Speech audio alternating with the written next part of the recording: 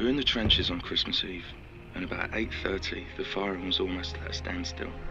An einigen Stellen waren auf der Brustwehr Tannenbäume mit brennenden Kerzen gestellt, worüber die Engländer durch Zurufe und Hängeklatschen ihre Freude ausdrückten. We had a commotion in the German trenches, and then they began to sing Silent Night.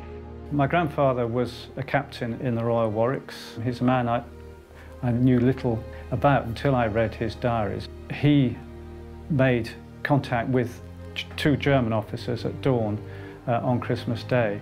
That was really the start of a mass exchange of things in no man's land between German and British soldiers.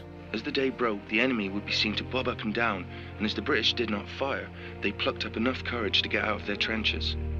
I met their officer and we arranged a local armistice for 48 hours.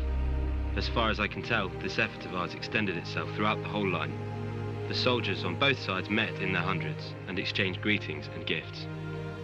The Christmas truce wasn't just one event, it was a whole series of events scattered along a fairly small area of the front line, but it certainly wasn't continuous. Some soldiers died on Christmas Day 1914.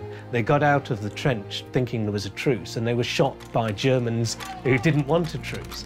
So it was a very courageous thing for them to do. It was an experience of a lifetime, I should think, and one very rare. Dann wurde alles ausgetauscht, was jeder gerade bei sich hatte. Tabak, Schokolade, Schnaps, Ordenbänder und vieles andere mehr.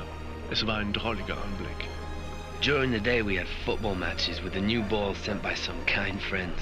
So you see, it takes a good lot to upset our men and make us forget Christmas.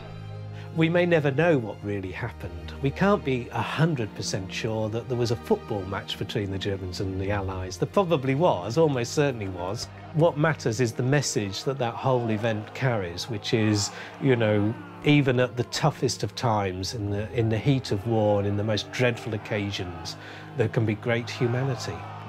The Christmas truce certainly happened.